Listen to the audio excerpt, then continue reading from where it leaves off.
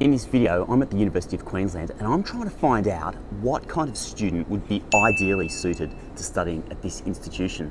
But I've got a problem, because this is a huge and there is so much information on this place. So how am I going to find out who's best suited to studying here? And you know what?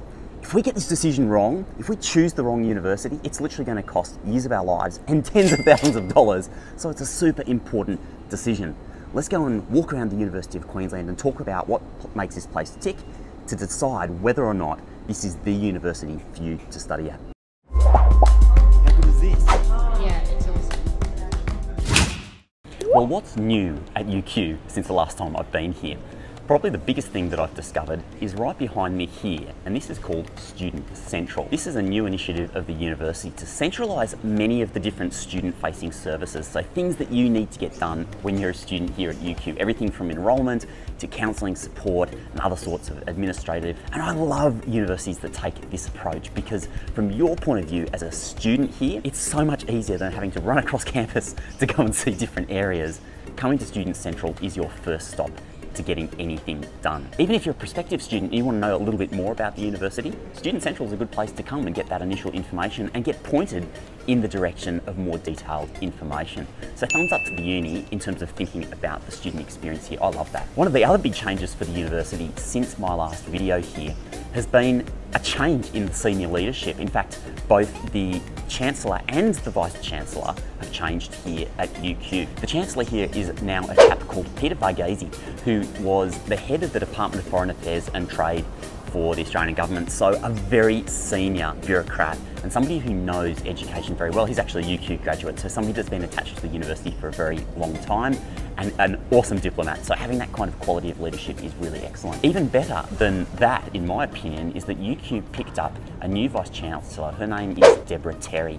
And Deborah Terry came from Curtin University in Western Australia. And prior to that, I think she was actually here at UQ. But her time at Curtin was really fantastic in my view. I think she made enormous changes to that institution that were overall very, very positive and took the university to new highs. So I'm really excited to see the direction that Deborah Terry takes UQ in. There's a new strategic plan coming out next year in 2022. The current strategic plan from Peter Hoy, the previous Vice Chancellor, who also did a fantastic job in my opinion, ends in 2021. So, new strategy, updated direction for UQ. I think it's an exciting time to be here. First thing I can tell you about the University of Queensland is that it's a very old and prestigious university. That's not very hard to find out. What's really interesting about it though is that it's one of the group of 8 universities which are the most prestigious universities in Australia. If you're interested in going on and doing research as part of your undergraduate, postgraduate, doctorate or postdoctorate program, this is also one of the best universities in the country for you.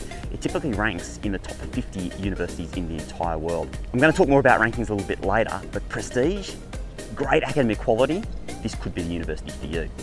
Now, the other thing to remember is that it's a huge university, 55,000 students. 19,000 of those are postgraduate, the rest, 36,000 are undergraduate students, more or less.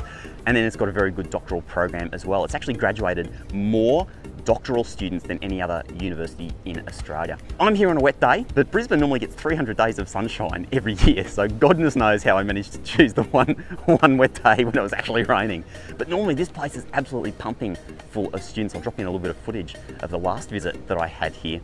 And that means that it's a campus that's really vibrant.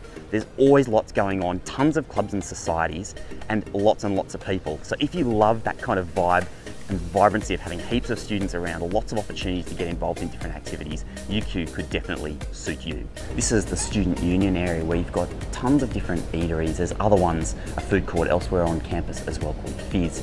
And one of those things that makes a difference to universities is having these on-campus eating and hangout kind of spaces, and UQ does a really great job of that.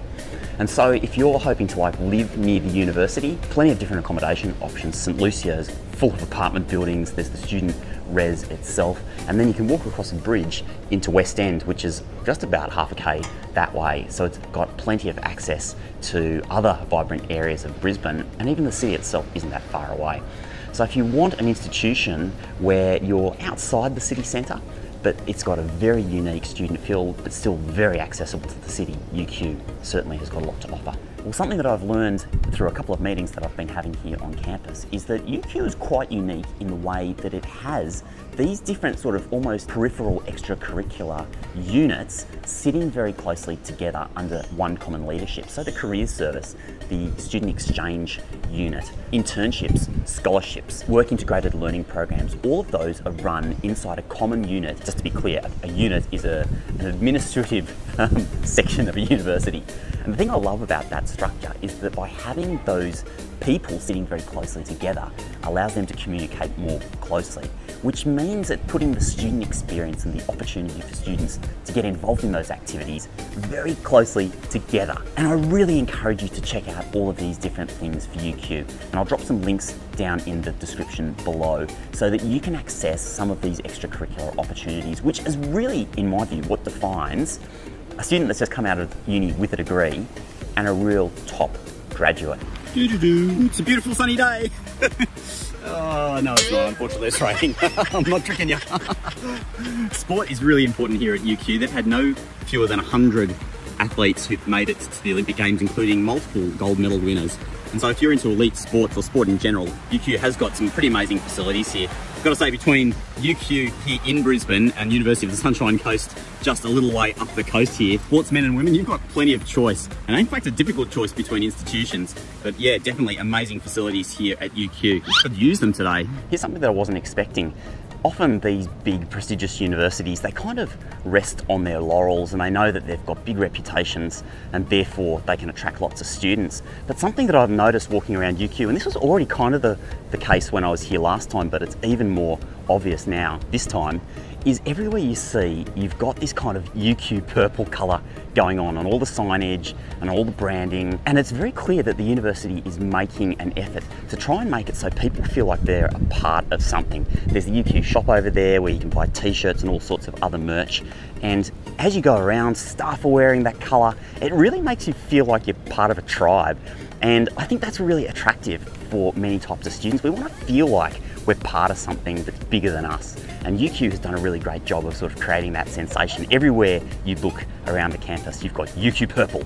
So unless you've really got something against purple, in which case maybe this is not the university for you, it's got a really lovely tribe feel, and that's a very good thing.